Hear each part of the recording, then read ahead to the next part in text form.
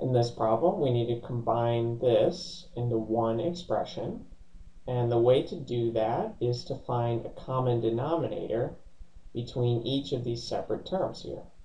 And before we start looking for a common denominator, it might be easiest if we factor this here.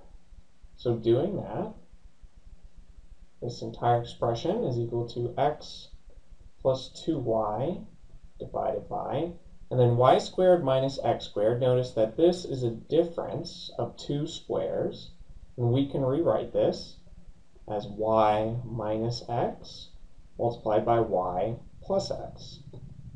And if you're unfamiliar with the difference of two squares, you can refoil this out to show that it does indeed equal this top expression.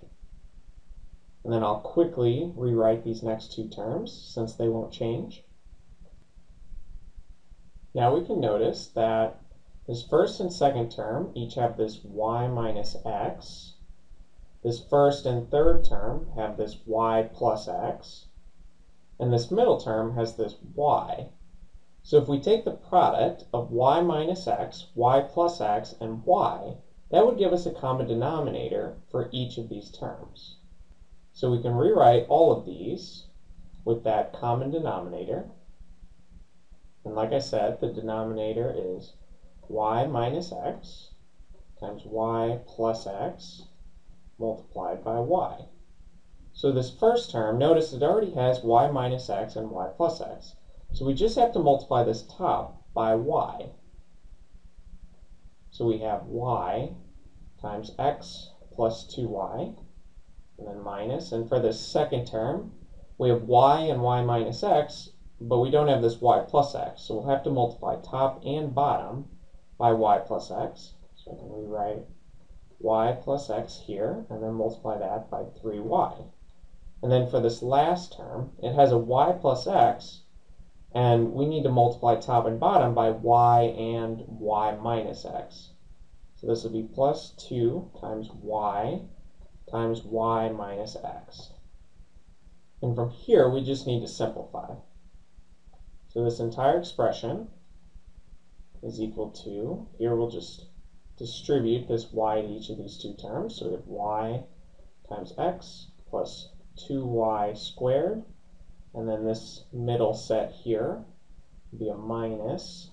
And we have 3y distributed to each of these. So we have 3y squared plus 3xy. And then this last one, we'll have to distribute this 2y to the y minus x. So we have plus 2y squared minus 2x. And this is all divided by that common denominator, y times y minus x times y plus x. And in the top, we can combine like terms. So again, this expression is equal to, notice we have a 2y squared plus a 2y squared, and then we'd have minus 3y squared here once we distribute this negative to each of them. So the 2y squared and 2y squared is 4y squared, minus 3y squared leaves us with just y squared. And then here we have a y times x, and then here we have 3 times y times x.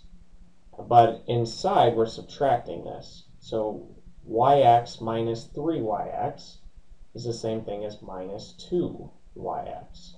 And then all we're left with is just this minus 2x, and then it's still all divided by that common denominator, y times y minus x times y plus x. And once we've reached this point, this is as simple as we can make it.